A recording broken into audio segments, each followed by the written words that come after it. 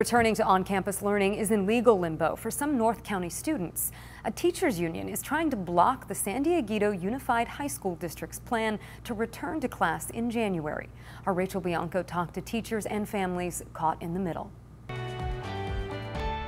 Ethan and Aiden LaRock are in 8th grade at Pacific Trails Middle School. Their mom hopes the end of the holiday break marks the beginning of a return to on-campus learning. I'm just putting one foot in front of the other and hoping and praying for a holiday miracle. Late last Tuesday night, the San Dieguito Union High School District Board of Trustees voted to give students the option of returning to in-person learning 5 days a week starting January 27th. I was elated, and this is something that should have happened a long time ago. The California Teachers Association is strongly against the plan, saying, among other things, it is not safe for students and teachers to return while the county is in the purple tier. We've never needed to do anything this drastic to feel safe and supported in the classroom.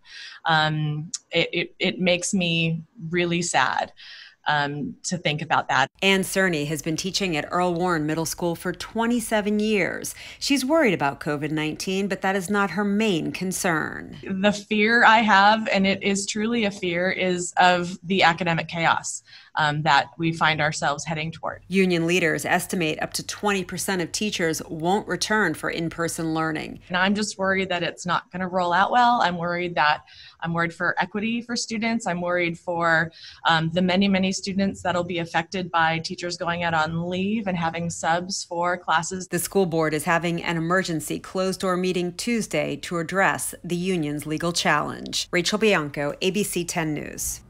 The petition seeks to block the return to campus learning at 3 of the district's high schools. The union argues those schools had not opened for any instruction prior to the county going back into the purple tier. We have a crime alert.